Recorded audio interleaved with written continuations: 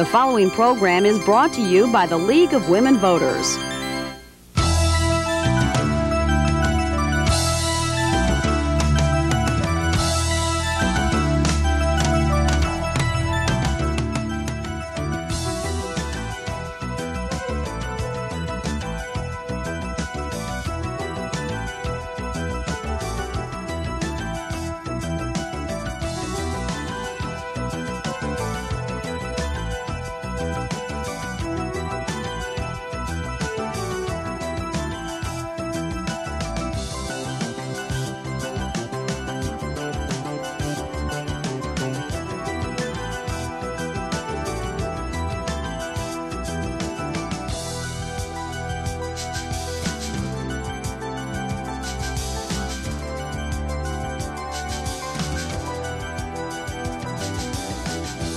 Taking your seats. I hope you've enjoyed the refreshments and you'll enjoy some more of them so we don't have to lug them home again. I'm Ann Spire. I've been a League member forever, it seems, and I have the honor of moderating this morning.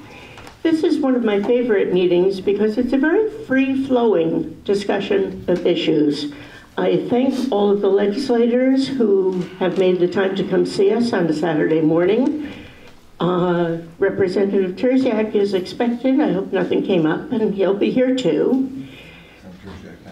What our format is today is that I would appreciate each of you giving us a little bit of background of what committees you were on, what your hopes are for the session, what your worries are, your concerns, your legislation that you will be particularly working on. After that, it's pretty much open to the audience.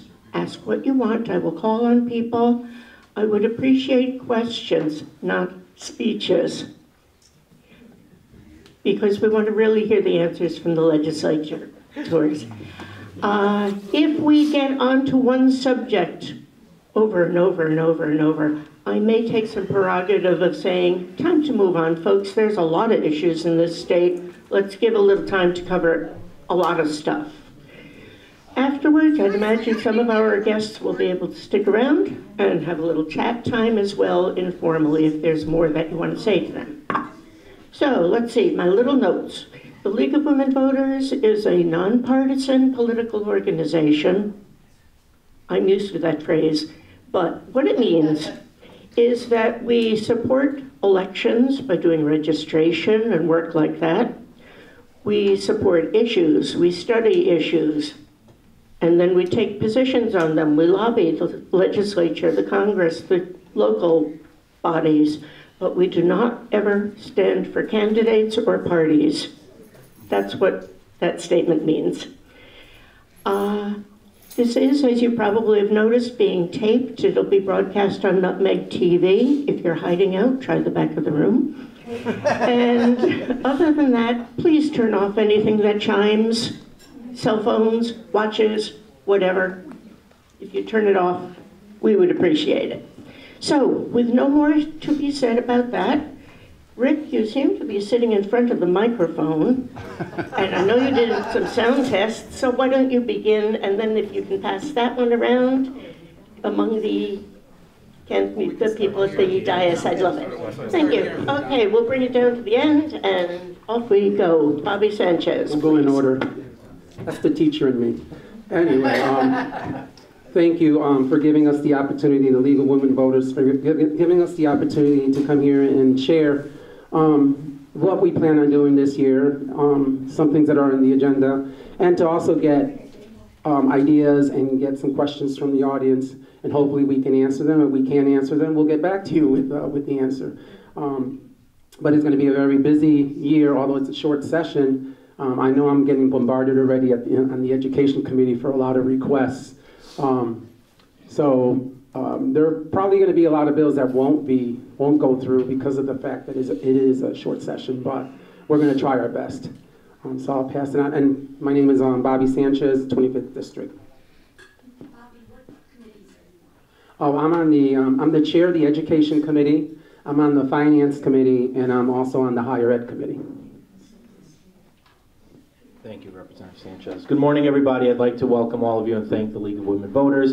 Thank all of you for taking the time out to be here this morning. I'm Gennaro Bizzarro. I'm the state senator for the 6th District. Currently, I sit on the Judiciary Committee, the Education Committee, along with the co-chair to my left here, Representative Sanchez, and also on the Insurance and Real Estate Committees. I do want to apologize in advance. I may have to depart early, so I definitely won't be around afterwards for any question and answers. But if you have anything that you want to talk to me about, I always welcome you to contact me directly. This year, as Representative Sanchez said, it is a short session year. It's a little quirky because the bills are raised as committee bills only, so they're unless they're pertaining to finances. So we're kind of limited in the things that we, as individual legislators, can sponsor and request. But as always, I'm looking forward to trying to do my best to correct the flaws in the financial system here in the state. Try to see what we can do about coming up with a resolution that's fair with regard to infrastructure repairs. You know, whether that's one of the alternatives that the Republicans have proposed to tolls. That'll remain to be seen. But those are really the priorities this year. Thank you very much. Hello, and thank you all for coming out. State Representative Rick Lopes. I represent the 24th District in New Britain, roughly the southern third of New Britain. I serve on the Finance Committee with Bobby, as well as the Energy and Technology Committee and the Transportation Committee. As Senator Gennaro just said, Senator Bizzarro, sorry. One of the issues we're going to be facing is the shortfall in transportation funds. I know there's an awful lot of debate, there's a lot of hot topics about how we're going to solve the shortfall in transportation funding, but the one thing we all agree on is there's going to be a shortfall in transportation funding. That's to keep the potholes filled, keep the bridges up, and not even talking about new projects, just to do the basics. We are short on money, and it becomes a financing issue. I mean, how are we going to pay for it? We have to come up, hopefully collaboratively, with a system that will pay for it and keep our roads and bridges functioning, because if they don't, our economy suffers. So that'll be a challenge this session, and that'll be enough for now. Thank you. Good morning, everyone. My name is Senator Henry Martin. I represent the 31st District, which is made up of Plainville, Bristol, Harwinton, Thomaston, and Plymouth. I serve as ranking member on the Transportation Committee, and I am right in the thick of things regarding the toll issue. I also am the ranking member on the Commerce Committee. And lastly, I also sit on the Bonding Revenue Committee as well. I think tolls is probably on top of everyone's mind.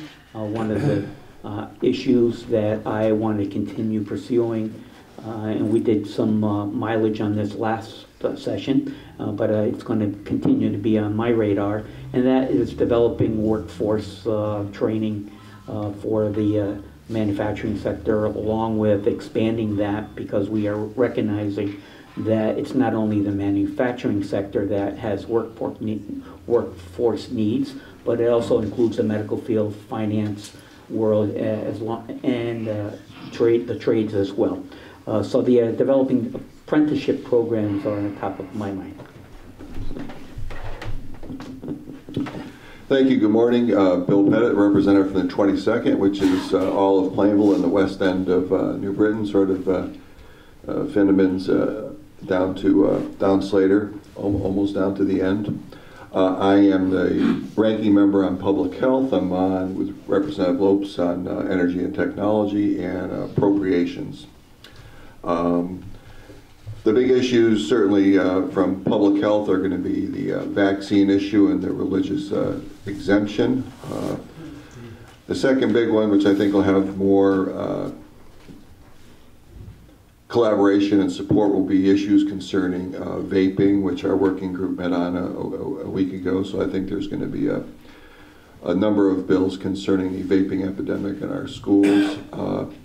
Thirdly, we're continuing to work on the opioid issue. We again have an opioid working group, as opposed to there being multiple bills the last couple of years. Our chairperson, Representative Steinberg, we've decided to go forward with omnibus bills that may have 4 or 5 sections to them, and we're going to probably do the same thing this year with opioids and have one large bill to try to tackle a number of the issues still outstanding that impact the opioid issue, since we again had, I think, 1,088 overdose deaths in Connecticut last year. We thought we had peaked and we're on the way down, and actually it was probably a smidgen higher than the year before. Thank you.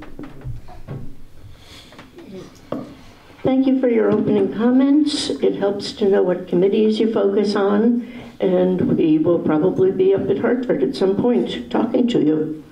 Let me open up the questions with something that the League has asked that we talk about, the State League, and that's on campaign finance funding. And their question that they've asked us to share with you, because this is something very dear to the League to open up the election process, is what is your personal experience with the public financing of elections through the CEP, the Citizens Election Program? How would you improve? How would you support the CEP? Or, I will add, are you interested in cutting it back to save funds?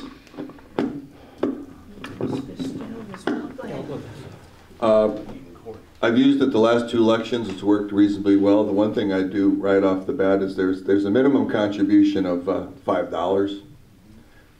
I'd make it $1.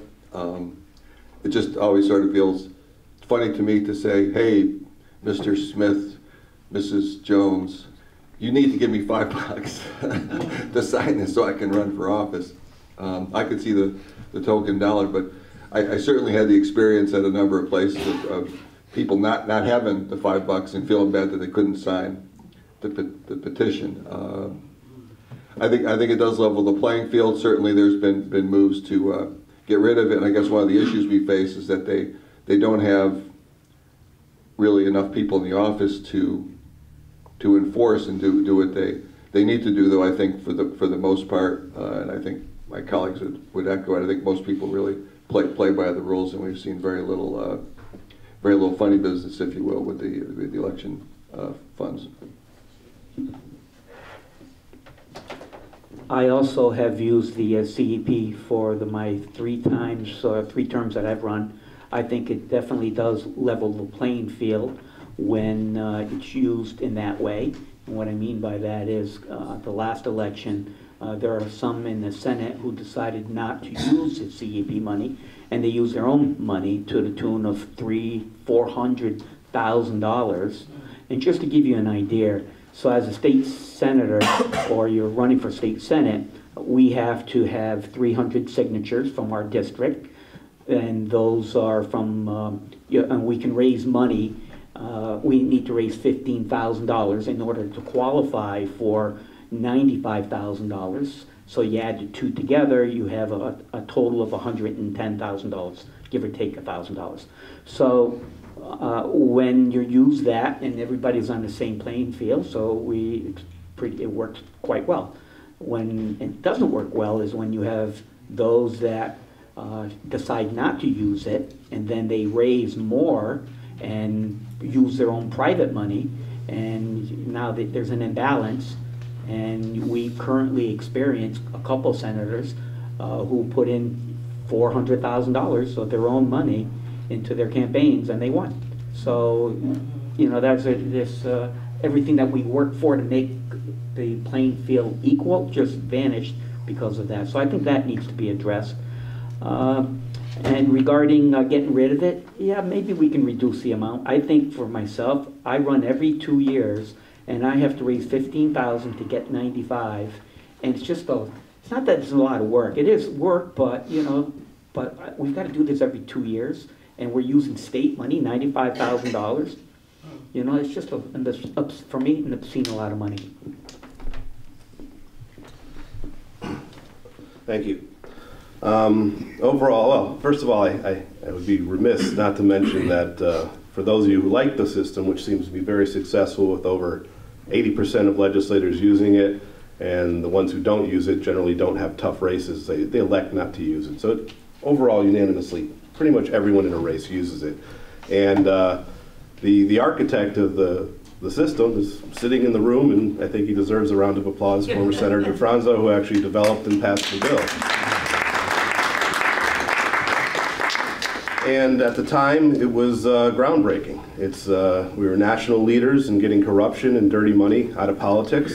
I mean, we were truly the state leading the way. If some of you remember, most of you was a little older, so you remember we were called Corrupticate for a short while. There were serious problems. This bill singularly, did all by itself, eliminated the vast majority of corruption in politics, special interest money, and nothing's perfect, but it was the best bill passed in the state, in the country at the time, and it still is incredibly effective. And over the years, there have been slight tweaks to it that I've objected to that have made it not quite as good as it used to be, but there's a lot of reasons for why they happen.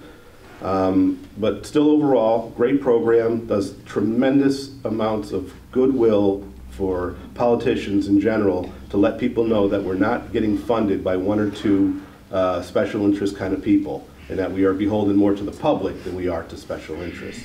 Addressing Senator Martin, not Representative Martin like the tag says, Senator Martin here, his issue about certain people who have the wealth to overspend, that is something that was in the bill there was something in that bill to address it. That was eliminated. The reason that was eliminated was a legal issue. It was deemed unconstitutional by the courts. And so that provision that would balance out a person who can self-fund at a high level was a legal problem and is no longer in the bill. So it is something that still exists. And there's really no way to address it that we can think of without causing other constitutional problems. But that is, my experience with it is it's a very wonderful system that makes the campaign about talking to voters and talking about policy, not about raising money. Thank you. So two things. As a threshold philosophical matter, I firmly support clean election funding. I think that's incredibly important, and as Representative Lopes just indicated, I think we should be incredibly proud that Connecticut has been at the forefront of that with respect to this matter. I also do think, unfortunately, the cost of elections in general, from local level elections all the way up, has just gotten out of control. I mean, it's obscene, the amount of money that gets spent. It really is. It's such a waste. And I would love to figure out a way to put those dollars to better use to help serve our community, instead of just getting recycled around the political arena. I would make a couple of alterations right out of the gate.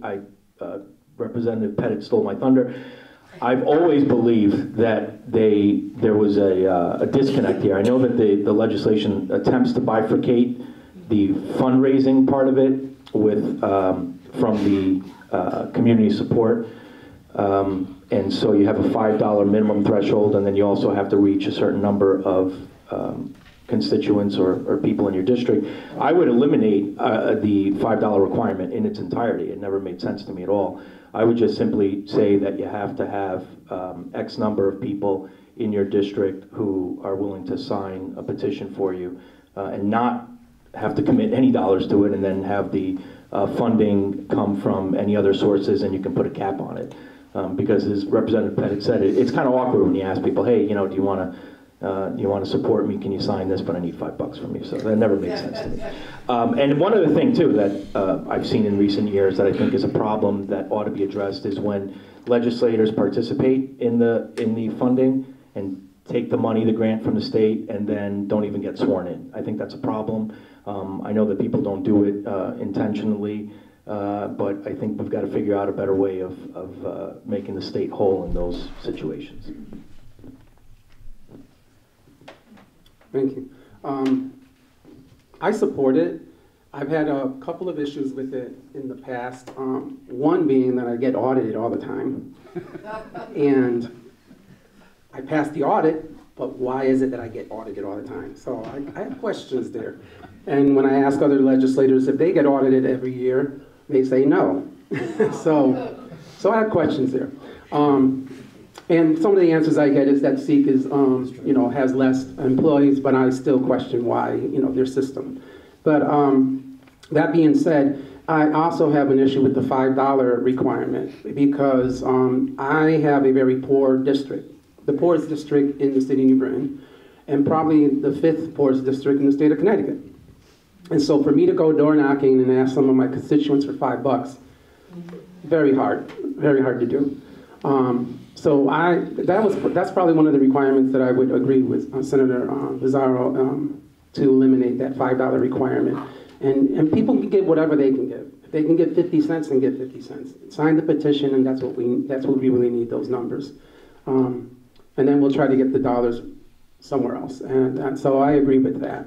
But I do agree that it's the corruption is out of the system because people can't give you thousands and thousands of dollars to basically buy your vote in the House or in the Senate, because that's what happens. Corruption is horrible in the United States.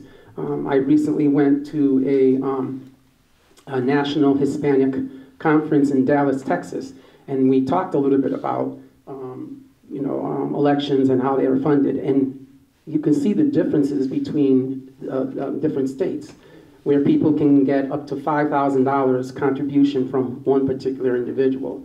And that says a lot when you have somebody that can only give you $5 and someone that can give you $5,000.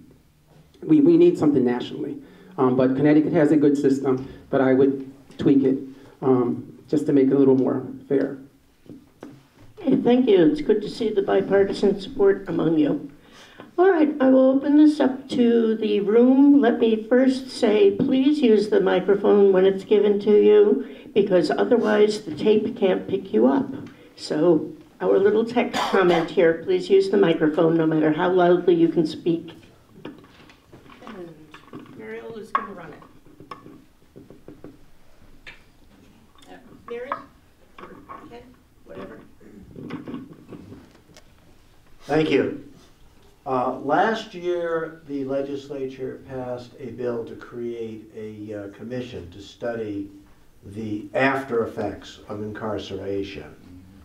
Many people serve their time in prison, serve their parole, come out, find that they are effectively prevented from getting a job, and some of them are pushed back into crime because they have no way to lawfully reintegrate into society. The Commission's report is due this year and will undoubtedly be coming before the legislature this year. What are each of your views on that topic?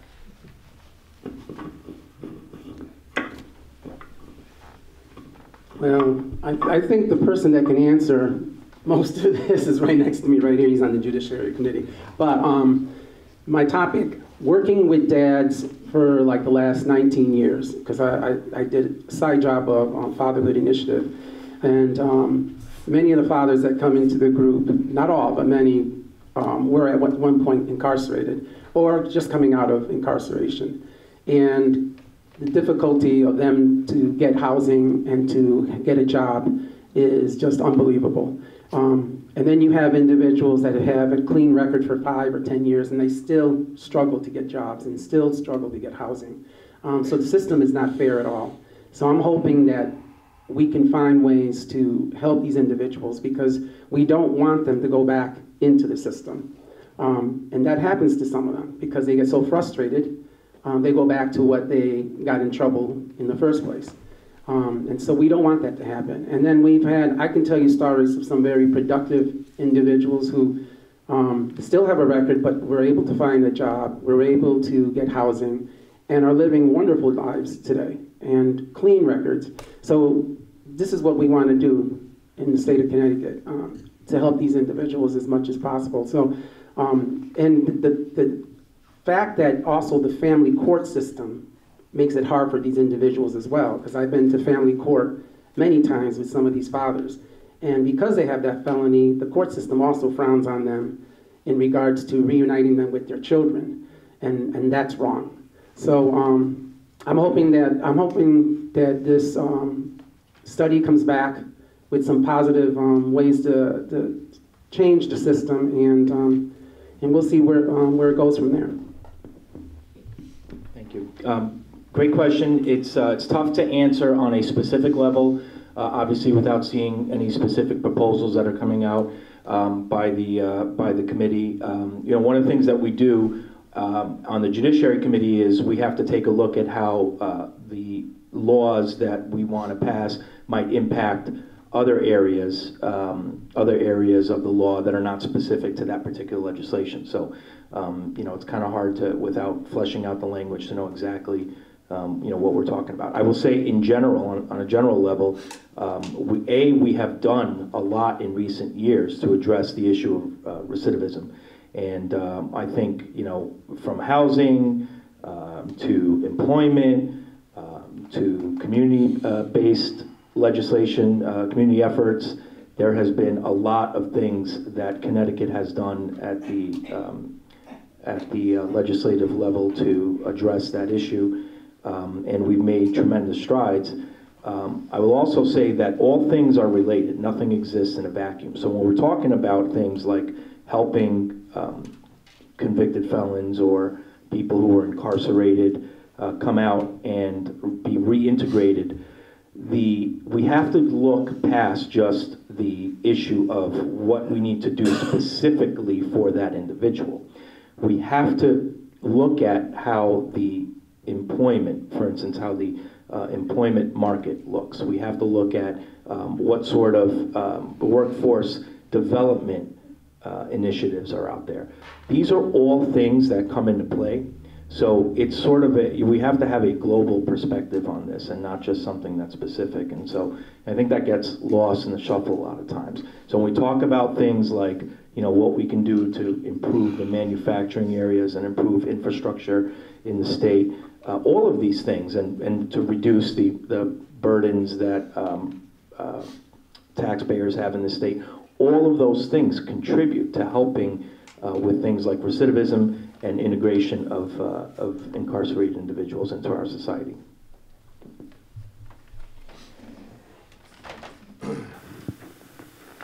I haven't worked so much in any of the committees that address this issue directly, so I'll speak a little bit more globally. The bottom line issue of our criminal justice system is that as a society, we've failed another segment of our community. It's supposed to be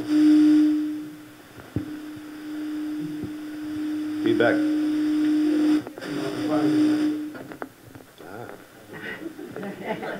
Handyman.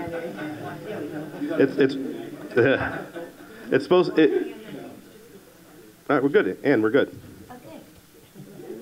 Okay. All right. We're supposed to have a system of crime and rehabilitation, and as everyone knows, what we really have is a system of crime and punishment. And crime and punishment doesn't work. People go to jail, they serve their punishment, and then when it's over, they're sent out into the community without skills, without a legitimate rehabilitation, and also with almost a scarlet letter of you're a criminal now, you really can't work anymore. You really can't, you're a sub-member of society. And if we really want to make longer changes, despite all the other stuff we're talking about, workforce initiatives, housing initiatives, we really have to get a different mindset of people who do a crime and are found guilty need to be rehabilitated so they're not in a revolving door of just simply going back to jail, back to jail, back to jail. And that means things like when they're in jail, they need to be treated as people who need help, not people who are being punished. And yes, some people do absolutely terrible things. There's a separate subset. The vast majority of criminal activities, let's go back to the time when people were going to jail for selling marijuana. Going to jail for something so small and simple that may even be legalized or is legalized in many other states is kind of ridiculous. These people need to be rehabilitated, brought out in the back of the community, and have ways to live a life that's a constructive citizen, not fall back into their ways that leads them back to jail and have more punishment. So on a more global side is, if we have more of a mindset of like crime and rehabilitation as opposed to crime and punishment, I think we could do better as a society as a whole and go from there. Thanks.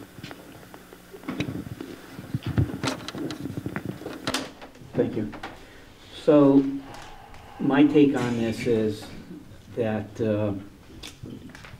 my concern, I guess, is those that are felons, those that cannot be or do not want to be rehabilitated, making sure that they stay incarcerated, pay their penalty, versus allowing, I guess, and this happened in Bristol, where a convicted felon was released early because of credits earned, got released higher than the kite, and stabbed and killed a baby.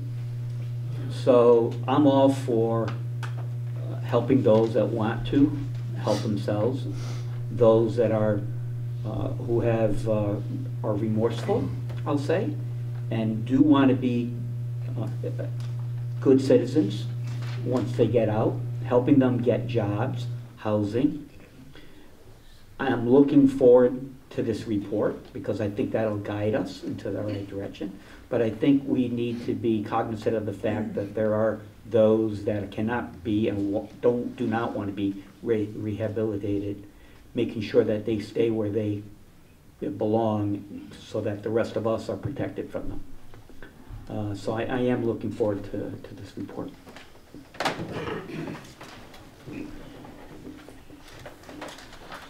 I guess I'd agree with Senator Bizzarro. It's tough to make a specific comment because when it comes down to discussion, it's going to come down to the specific crimes, misdemeanors. It's certainly going to have to involve nonviolent crimes. The governor is going to put forward a proposal to wipe clean the slate. Apparently, when people are out for 5 years, and the devil's going to be in the details. So it depends on which crimes are continued. And I think Bobby or Senator Sanchez mentioned the family court issue, and that's going to be a sticky net in terms of the details. The only other part I'll throw in that I think is globally related, since that term's been thrown around 3 or 4 times, is that I've been up there 3 years, and the vast majority, the overwhelming majority of bills that come forward out of judiciary are about the criminal justice system and the criminals, and there's very little attention to victims. So we have a reasonable victims, we have a better victims services approach here in the state of Connecticut and other states, but I think the Office of the Victim Advocate and the Office of Victim Services are still underfunded and still undermanned. So the thing that's impressed me in 3 years in terms of criminal issues is that we pay very, very, very little attention to victims, and I think that strikes a lot of people as unfair and maybe not directly related to this, because I like to see people out and be able to be employed and have their own housing and do that type of thing. But I think, again, when you're balancing things, we also need to make sure that we're paying attention to the victims. And we have another question. Are you, okay, we'll get back to you. Hi, my name is Mary Wrightingsward, and I would like to go back to the question on the Citizens Election Program, CEP. We often call it the Clean Elections Program, but I really like the name Citizens Election Program because the intent was founded upon the citizens participating. And I heard several comments that I would like some further clarification on. Some of the comments seem to be a little bit partisan about particular instances where legislators got elected and then took a different job. I don't think that's the flavor of what this program is about. I think this program is about the citizens having influence, and money is influence. And so I do not want the money to come from other sources. I want it to either come from the citizenry or to come from our government. I think a true clean election program would be one where the government pays for the elections. So I would like your comments on that, please. Why don't we start with Representative Martin?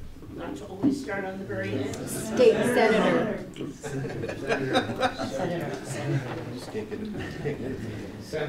Okay, then I apologize. Mary, that's fine. That's fine. Mary, thank you for your question. I like the CEP grant money, or the program, I should say. I think, you know, when I first ran my very first term, it's great that for a newbie, right, to be able to have a level playing field against an incumbent. It happened to be an open seat at that time. But I think if we had equal amount of money for all candidates,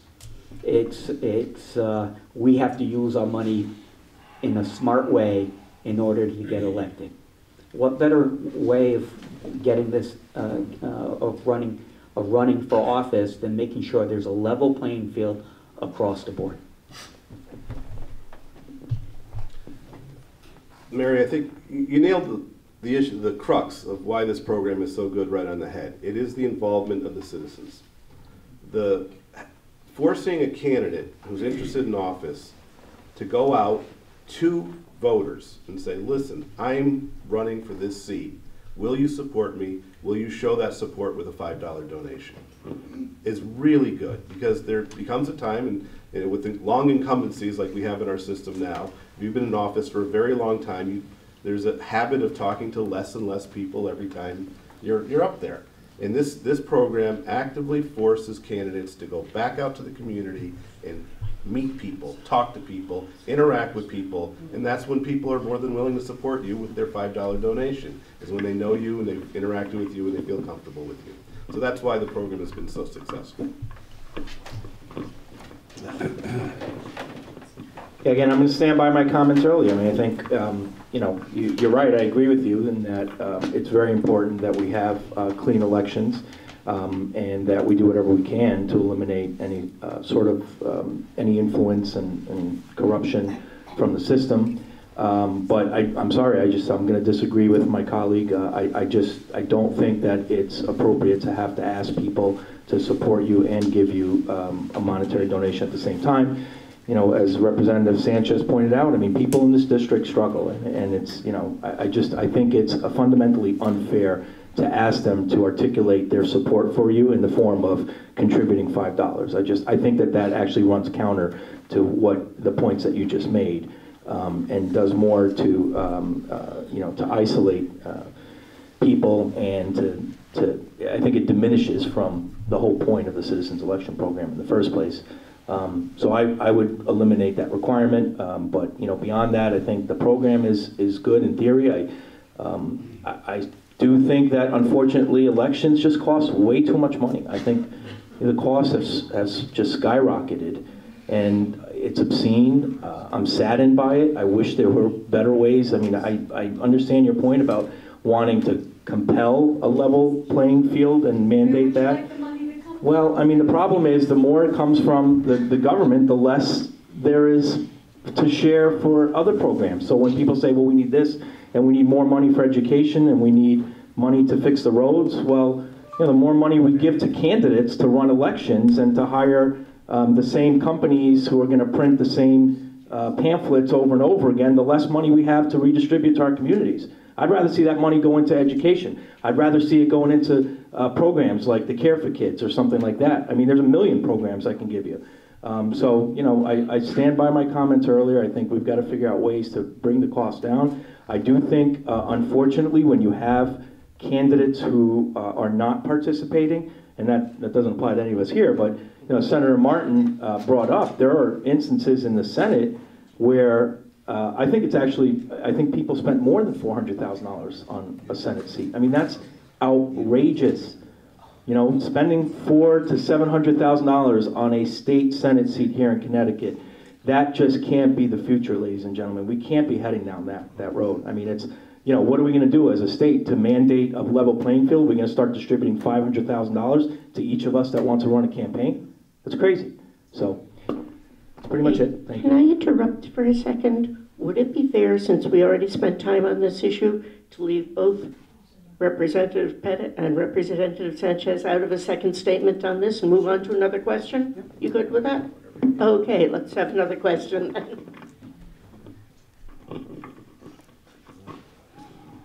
Good morning. I'm sorry, I had some orange juice this morning. But good morning, thank you guys. For those that already know me, thank you guys for coming out this early in the morning. My name is Pablo Rodriguez. I'm the president of the North Oakland NRZ. Believe it or not, this is our third year that the North Oak NRG, along with Representative Sanchez here, we represented one of the poorest districts in the city of New Britain. I have a three-part question.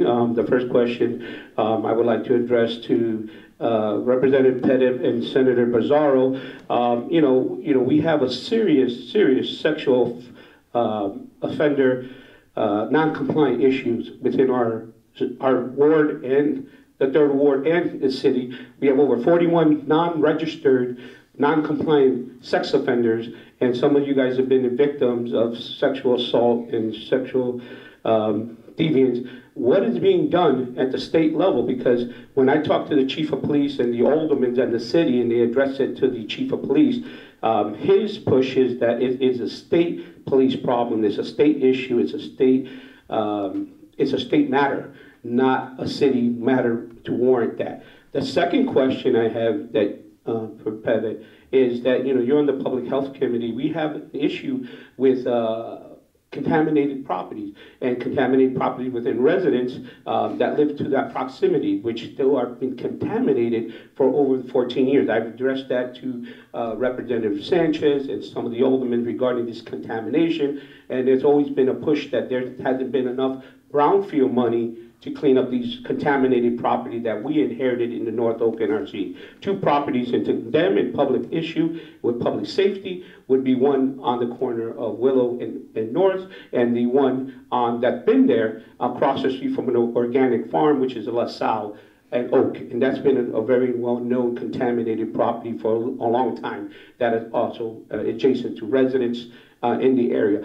And the third and last question that we have, and I would like to get some feedback from Mr. Bizzarro, is that we being one of the poorest in the third ward with the residents there and the issue of minimum wage, it would be interesting to find out from Mr. Bizzarro why he voted against the minimum wage for one of the poorest city and one of the poorest ward that he's supposed to represent.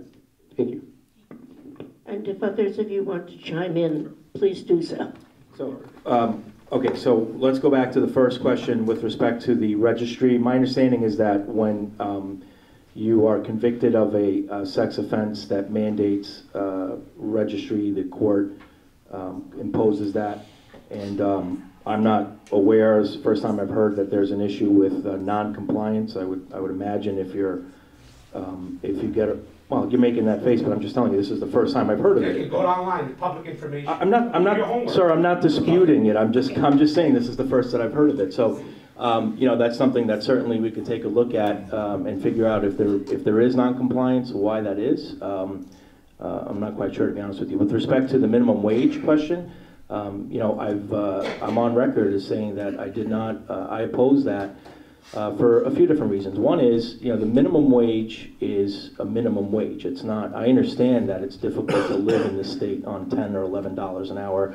Guess what? It's impossible to live on $15 an hour if that's your primary source of income. I mean, that's, there's no debate about that. But, we've got to be careful in that of unintended consequences. So, when you're raising the minimum wage, you have to look at the effect that has on communities like New Britain. You're talking about it from a perspective of an employee who needs more money to survive. But what happens when an employer, like all of those small businesses up and down, in your neighborhood or on Broad Street or in Main Street in New Britain, don't have the money to hire another employee because they're paying $15 an hour. I mean, if there's no jobs, that $15 an hour minimum wage is completely irrelevant to the person who is looking for that job. So, I think that's the issue, and that's why I was opposed to it. I mean, in New Britain alone, the Parks and Rec Department is going to incur an additional $500,000 hit to its budget because of the minimum wage increases. So if we assume that the staffing level remains the same, okay, which is a big if, and I don't know how that can happen, but if we do, that means the taxpayers in New Britain are going to have to absorb another $500,000 worth of costs in terms of a mill rate increase. So those are the things that we have to look at. You know, and then the other thing too is, going back to the employers, maybe they're not going to lay somebody off, or maybe they're not going to refrain from hiring somebody because the minimum wage goes up to $15 an hour. But what about the mid-level employee who's earning significantly more because they're a management level, and they might have gotten a promotion or a significant raise?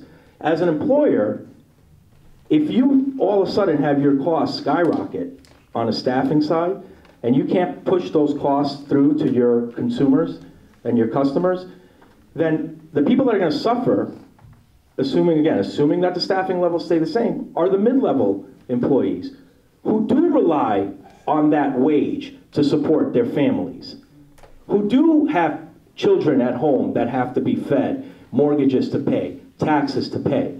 So for those people who are making $40,000, $50,000, $60,000 a year, to not be able to have a salary increase that's significant because their employer now has increased costs, well, guess what? That has a big impact, not just on that family, but on the entire community. So those are the reasons why I opposed the minimum wage increase this past year.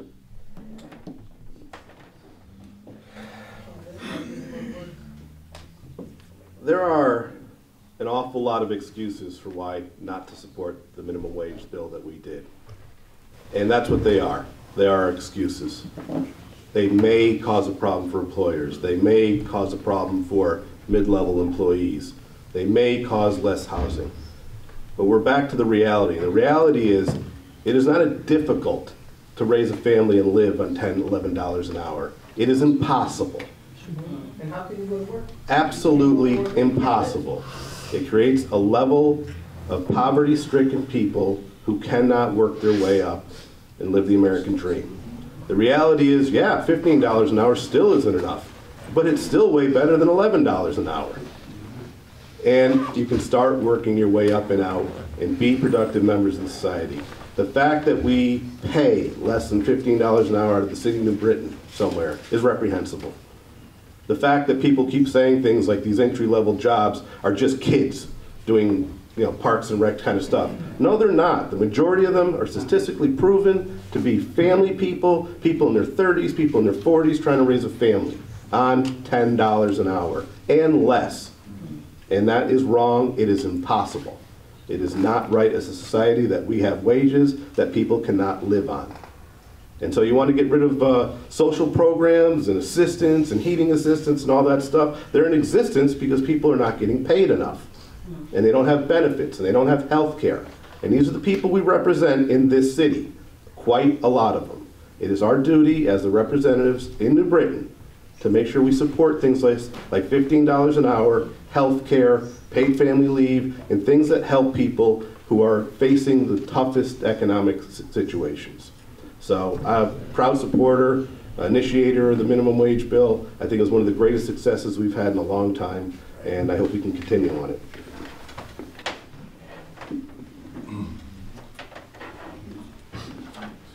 When I spoke with my contacts at Department of Corrections and Pardons and Paroles end of last summer or early fall about the issue of the sex registry, there's a couple of issues. People move. Some of the offenders move frequently and obviously don't re-register. And manpower. State police is way down in terms of manpower, so it's tough to be able to go out and chase down people in the community when you're short on manpower across the state. So I think, to your point, I think part of that's a manpower issue. Part of it is also probably your stratification issue. You may have seen in the paper recently that a bill that's going to come forward based on a working group on sexual offenders in the sexual offenders registry, is to try to risk stratify the registry from the highest risk to the lowest risk, that a lot of people believe that based on statute, that some people end up on there and have minimal to no chance of ever offending again, and it puts them in the same pool as people who are very likely to offend. So there may be some work this session in terms of risk stratifying the sex offender registry. I think the other issue is a manpower issue, and I think you're right. We need to know where those people are, but I think it'd be more important to be able to risk stratify. Brownfields, I think the state has done a reasonable job, and I think there's still a fair amount in New Britain. I think it's important to be in contact with your local aldermen and the mayor's office. There's developers that will develop a property that has brownfields. I think we have funds available and programs available right across the border in Plainville. There's a company called Clean Earth, and the crazy as it sounds, what Clean Earth does is they burn dirt. They take dirt from these areas and they work hand in hand with DEEP so that contaminated soils can be brought over there, and they're burned at very, very high temperatures to move all the volatile hydrocarbons, and they can't remove everything, so certain contaminated soils need to be removed and stored safely, but a lot of them can be rehabilitated and turned into this fine sort of granular dust. It ends up not being dirt at the end because there's no biomass in it. You can't use it for topsoil. You basically can only use it for the, I'm not a construction guy, Phil, the stuff you put under your driveways and the stuff to pack things down, because you can't really grow things in it. So I think there's good brownfield programs, so I think it's important probably to reach out to the alderman and the mayor's office if there's a developer that wants to develop some of the properties there. The public health looks at it from the point of view of do the regulations make sense in terms of protecting the public health, and most of it comes from other committees in terms of economic development, commerce, and the like. Let's move on. I have a question. Hi, my name is Peggy Lampkin. I'm with the League of Women Voters and the NAACP. I've been driving the corridor of can you hear me? Okay, I've been driving the corridor from 91 to 95, going to Washington, D.C. for the past 35, 40 years because I was working there.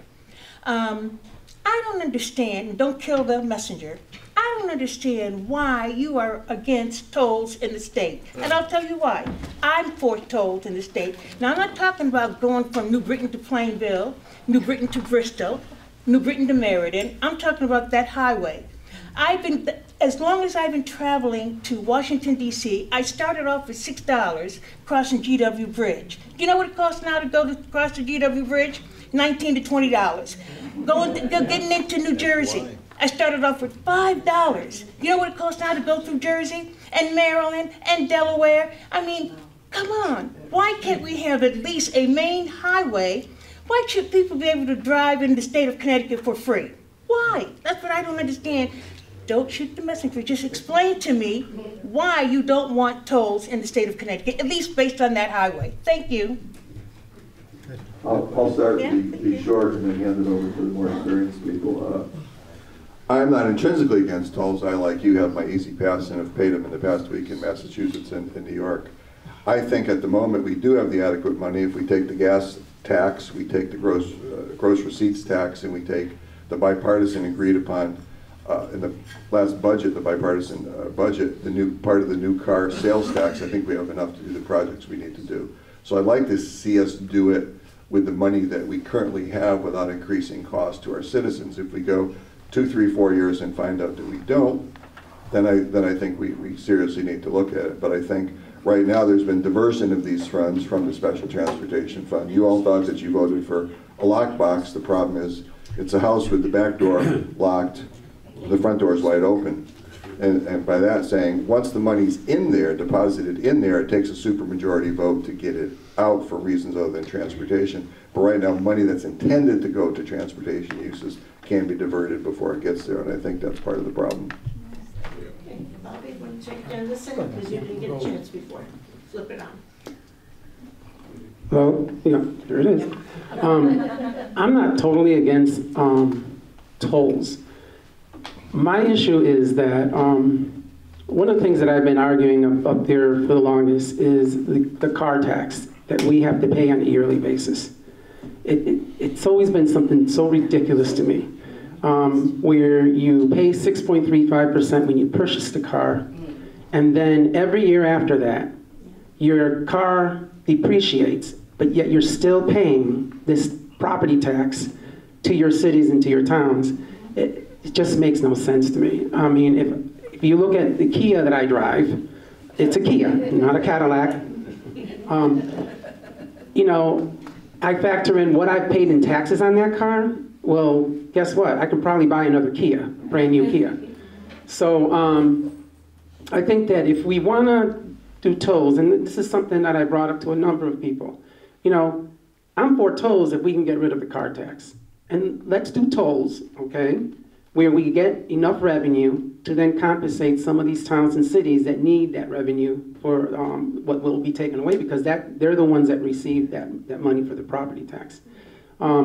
And I'm sure that someone who's paying $1,000 a year on their car tax wouldn't mind paying $300 in tolls a year, because if that $1,000 is gone, guess what? Do the math. You've got $700 to play with, right?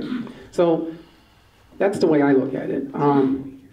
But it's very complicated. It's a very complicated issue. And but I agree. There's like 40 to 42% of the traffic that comes in through the state of Connecticut are outsiders, and our roads, you know, get ruined by those big trucks that come through here, and they don't pay a dime. So, you know, we have to come up with some plan. And just quickly, in regards to borrowing the money, if we have to bond the money, if the state has to bond the money, I don't know if I can support that. The reason I can't support that is because we also bond and borrow money for school construction, and I don't know how that would affect the school construction budget moving forward if we bond these dollars. So it's really tricky. And so I just want to make sure and guaranteed that it doesn't affect the school construction dollars if we're going to go that route. Because there are many schools out there that need rehabilitation. Schools with mold, schools with falling ceilings and tiles coming up from the floor. So we still need to help these towns and cities with school construction dollars. And so I got a feeling that if we go that route where we borrow all the money, it might affect the school construction budget. And I wouldn't want to see that. Thank you. So I think Representative Sanchez just gave you the answer why many legislators, including myself, are opposed to tolls. You want to know why I'm opposed to tolls? Because we Connecticut residents are overtaxed as it is. It's enough already. Okay? Enough is enough. So Representative Sanchez brought up one example, the car tax. Yeah, I would love to eliminate the car tax. See, again, everything is related. We can't look at things in a vacuum. In a vacuum, the idea of tolls might sound reasonable. You know, why it's a way to raise revenue if we need it. But you've got to consider the taxes that we already pay. So, with all due respect, I have yet to hear a good reason why we need tolls in this state. Why? To say, well, every other state does it, and when I drive through New York and I drive to Washington, I have to pay an outrageous amount of money. Yeah, I agree. It is crazy that we're paying that much money whenever I go over to GW. But that's not a good answer for me. You know, say, well, everyone else does it. Well, you know, I don't want to be everybody else. I don't want to tax our residents more than they already are just because everybody else does it. So I need to hear a good reason why we need tolls. And I have yet to have anybody, and I would welcome anyone to reach out to me, really, honestly. Let me know. I would like to hear why you think we need tolls in the state. Because I've only heard two things so far from all of my constituents who support tolls, and there aren't many, by the way, and I applaud you for coming out and telling us that you are a supporter here. But if you have a reason why you think we need tolls other than just because you pay in other states, let me know. But I've heard two things. I've heard, one, we need it because we have to make infrastructure repairs. And I think when you say that, you're conflating two different arguments, okay? A Connecticut that exists without tolls and a Connecticut that has solid, sound infrastructure, those are not two mutually exclusive ideas. They can coexist. Why? Because we have the money. As Representative Pettit said, we have the money to make the needed repairs. It's just a question of prioritizing the allocation of it. So there are some of us who think that it can get done without tolls. And if that's the case, then okay, then that's the rebuttal to why we should have tolls in this state to fund infrastructure. So then I need to hear another reason why we should have tolls. And if it's because, well, you've got drivers from out of state coming through, putting wear and tear on our roads and not paying for it, what I say to that is a couple things. One is, I'm not interested in paying an additional 80, 85 cents a mile just because I want to try to capture 15 cents from somebody driving through Connecticut. That doesn't interest me at all. And I'm making up those numbers, 85 cents, 15 cents. But the idea, you get the point. You know, we want to try to figure out ways to, you know, have people pay their share. Well, that's fine, but then don't ask me to come out of pocket and pay even more. I'm already paying enough in Connecticut. All of us are. You know, that idea doesn't work for me at all. It really doesn't. So, you know, I'm going to continue to be opposed to tolls until somebody tells me why we need them here in the state. And then, you know, now the latest proposal is to toll trucks only. I'm glad to see that, at least what I've heard is that it's going to be revised. One of my concerns with that was, are we going to toll all the trucks? You know, the oil delivery trucks, the small businesses and medium-sized businesses in my district that use trucks to travel through and provide their services and their goods to consumers. So that was one of the concerns I had. And, you know, honestly, if in fact we are trying to make the trucking industry pay more because we don't believe that they're paying enough, and you may or may not agree that they're paying enough, but let's presuppose for a second that you do think that they should pay more. Well, I got news for you. There's already a mechanism in place for doing that. It's called IFTA. Okay, it's an International Fuel Tax Agreement. And what these big companies do that have trucks that drive through states is the truckers log all their miles, and their gas tax receipts are accounted for. And there's a formula, and they pay pro rata to the states, okay, based on the mileage that the mileage and the that they log through the state. Now, I understand that I forgot what the number is, but whatever the number is, I understand that, was it $30 million? And you may say, well, that's not enough, $30 million. Fine, that goes back to my point. Okay, so the philosophical debate is, are they paying enough? And if they're not, then we can do things like maybe use IFTA or use something comparable to make them pay more. And it won't involve having a bond for toll gantries. It won't involve putting up tolls and that might potentially be used to tax passenger vehicles in the future. Okay? So, yeah, thank you. I'd love to hear from someone from finance. Oh boy. I'm going to start this off by saying I like Representative Pettit. I like Senator Bizzarro. I do. I truly like them. Senator Martin, I'm on the Britain side. I have no problem with Senator Martin either. It's just he hasn't spoken yet. But the two of them are absolutely wrong on this issue. There's no other way of saying it. Representative Pettit mentioned that, why don't we wait a couple of years to see if we actually have a shortfall in transportation funding.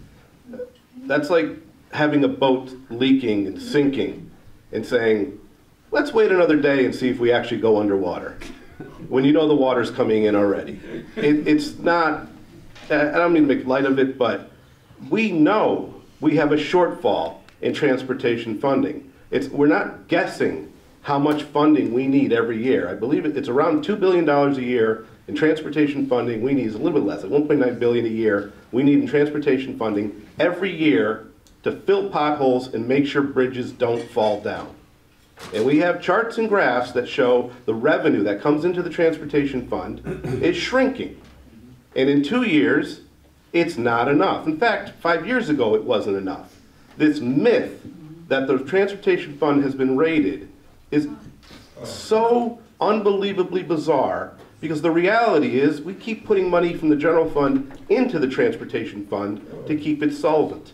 That car tax thing we talked about in the bipartisan budget, we did that because the transportation fund wasn't going insolvent. That money would be better off used in the general fund and used for all these other things, social programs and things that we want to do. So we talked, tolls became a byword and a hot button item. It's not tolls. We have a financing problem for transportation. We have a certain amount of money we need to raise every year, and I am more than willing to bipartisan work with my colleagues to come up with an idea to come up with that money every year. Tolls is one option. if there's an option, everything's an option. As Representative Sanchez said, borrowing the money really isn't an option. I mean, that just puts us in a bigger hole. We need to come up with a revenue stream that covers the transportation needs we have in this state. And when we don't, and our transportation grid grinds to a halt, and it's already bad now. Fairfield County is out of control. Hartford, you can't go east of the river after 3 o'clock on every day. It's out of control. Until we solve these problems, that will hurt and seriously damage our economy if we don't have roads and bridges that work. The business leaders of this state, the CEOs of the major corporations, have come out in favor of tolls and other financing issues for transportation because they know our infrastructure holds the economy back and it makes it less attractive to be in Connecticut. So we got to solve this problem one way or the other. We cannot say it's not a problem. The one thing we all agree on is that there is a financing problem for our transportation. And we got to come up to, hopefully together, we can work together to solve this problem. Okay, we have about 12 more minutes left for discussion, so I'd like to change these. Can we keep it brief so that we can cover about 2 other topics? That would be nice. Thanks. I will do my best to keep it brief. Thank you so much. But I have been in the thick of things since day one. I have been on the Transportation Committee for 5 years. I was a member, now I am a ranking member. Tolls has been on the agenda since I've been a state legislator. I have to be honest that when I first came to the Capitol, that I am on public record stating the fact that I was open to tolls, but with a caveat of we would need to eliminate the gasoline tax. And I say that, you've heard that we are taxed to death. Absolutely. If you compare what we pay for the use of a car and the purchase of a car and the taxes, and to begin with the sales tax, and then if you want to add in the property tax that Representative that Bobby mentioned about, it's a totally the disparity between New Britain and Hartford and Bristol and the smaller communities is large for if you buy a Toyota truck versus in one community and the taxes you pay there on an annual basis versus a smaller community, there's a large disparity. So that needs to be fixed. However, you start adding up the use of a car where you pay the gasoline tax of 25 cents a gallon on top of a 17-cent per gallon that goes to the federal government, and some of that money comes back to us. But then you start adding the petroleum gas gross tax that the truckers pay, and you start comparing that to other states, and there's a disparity there, and you wonder why we should not be tolling. Well, those states do not have the same taxes that we have, that we're paying for currently for the use of a car. And by the way, I don't know if you all knew, but if you go in to trade a car with the recent budget that was passed, you're going to have a trade-in now of not a $30 fee, but that's been increased to a $100 fee for a trade-in. So regarding the diversion of funding, listen, the STF, Special Transportation Fund, was started in 1983. That was the lockbox, everybody. But through the years, because of not being able to balance the general, there are 2 sides to the, I'll say the budget, all right, sort of. So you got the general fund, and you got the STF, Special Transportation Fund. The general fund, some of those expenditures, because they couldn't balance the budget, they shifted over into the Special Transportation Fund, and we had enough money into there because the gasoline tax was taking care of all that, and the intent was to repair our roads, our bridges, and our railways with those funds. But through the years, additional expenditures were transferred from the general fund side to the STF side, and thus creating this lack of funds in the STF. And there are diversions, about $1 billion since 1983, that has been diverted and not used for the purpose of repairing our roads, our bridges, and our railways. So, are we against tolls? Absolutely. Is there a plan out there that would address the tolls or not having tolls? Absolutely. Call faster. And I think if you took the time, you wanted to see and compare the 2 plans that are on the table right now, please do. It's called faster. Thank you. Thank you. Okay, any more questions? You don't want any more on tolls, huh? Well, okay. I was going to make a quick comment on it and say, I mean, I'll be bipartisan in my criticism on that. I had the opportunity to serve on the Transportation Committee for 8 years and chair it for 4 years. Probably read more studies, probably as many studies as you have on tolls.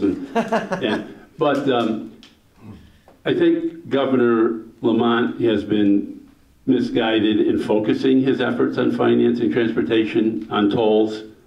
And I think the Republicans have been wholly irresponsible in responding and sort of weaponizing the toll issue and avoiding the fundamental issue, which Representative Lopes mentioned, is that there is a financing, this is a financing issue. Every one of you knows you need $2 billion, $2.5 billion a year to maintain and expand our system.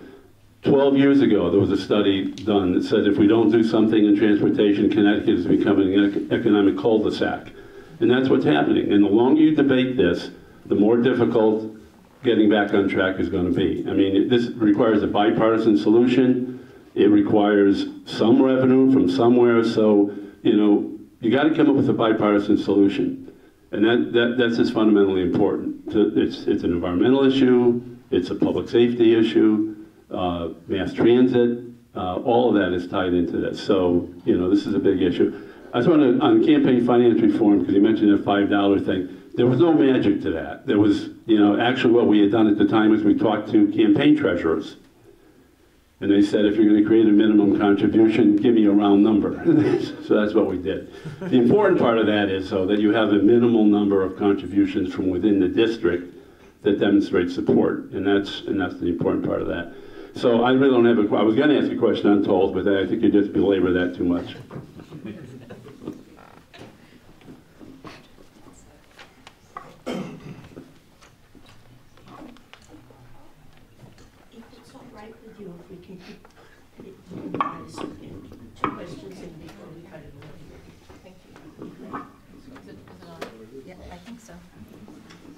Hello, I'm changing the subject. My name is Adrienne Benjamin. I live in New Britain with my daughter who has severe disabilities and my husband. Her name is Zoe. Some of you have met her up at the Legislative Office building. And I'm usually there to advocate for her needs. Today I'm here to advocate for, in general, the severe population of people with intellectual disability and autism. My question, I do have a question, but I have to give you background. There's a proposal I've heard that might come out of the Labor Committee, which would eliminate the possibility of people with disabilities getting what's called a sub-minimum wage. Now what that means is someone who has a job, and there's about 1,800 to 2,000 people in Connecticut that have these jobs, where they go in with a group, they have a job coach, they really can't do the job as well as someone without disabilities. Oops. And what they do is they have to support the job coach, and there's a fair labor practice that explains how you decide what their rate will be. So maybe they're paid $4 an hour based on data that shows that they can do whatever percentage of the job. If we eliminate, so there's a federal program called 14C that allows this. I know this is complicated and probably not in everybody's wheelhouse. But there's about 1,800 to 2,000 people in the state who have these jobs, and these jobs mean everything to these kiddos. They're people with severe autism, severe intellectual disability. They would not be hired without going through an organization like this and a program like this. And I was at a meeting last week with 5 other families who are terrified that their kids are going to lose their job. And I say kids, some of these people are 35, some of them are 45, and they're working in Michael's store with 5 people and a job coach, or they're working at St. Francis Hospital in the cafeteria. And I know that I know there's good intention behind this proposal to eliminate sub-minimum wage, because obviously it sounds awful. Why would somebody make sub-minimum wage? So my question for you is, what do you think about the idea of, I'm hoping you do not agree with the idea of eliminating the sub-minimum wage program. And I'm interested in your opinions on that. Thank you. keep our time. Yeah. Yeah, thank you very much. I do have to leave, so I want to answer first. I want to thank the league and thank everybody again for being here. Adrian, thank you for that question. And one of the great things about these forums here is that you can learn a lot. We as legislators, I think, learn sometimes from some of the questions that are asked, and the audience learns as well. I mean, I was unaware of that. What I would say is, hearing it for the first time today, it sounds like I think we ought to make sure that we preserve that exemption, and that actually brings up something that I meant to mention earlier, and that is that if we're going to live with the minimum wage bill as it was passed, I think we ought to go back and take a look at some instances where we might make some exceptions, and that's a perfect example of it. Again, thank you for everybody being here this morning, and I apologize for having to leave. Who else would like to speak on this? Yeah, I would just say I would not support changing that, and it shows you the unintended consequences of people that are well-intentioned. Not to build the minimum wage. When we had a meeting at CCRC a year ago with 15 to 20 nonprofits, all 20 nonprofits there said, please do not increase the minimum wage to $15 an hour because we're going to have to decrease services. We're going to be able to take care of less clients. It's going to be a huge burden on our budgets, and we're not going to be able to afford it. Speaker was there, but people didn't hear that message from the nonprofits. I don't think you addressed your question.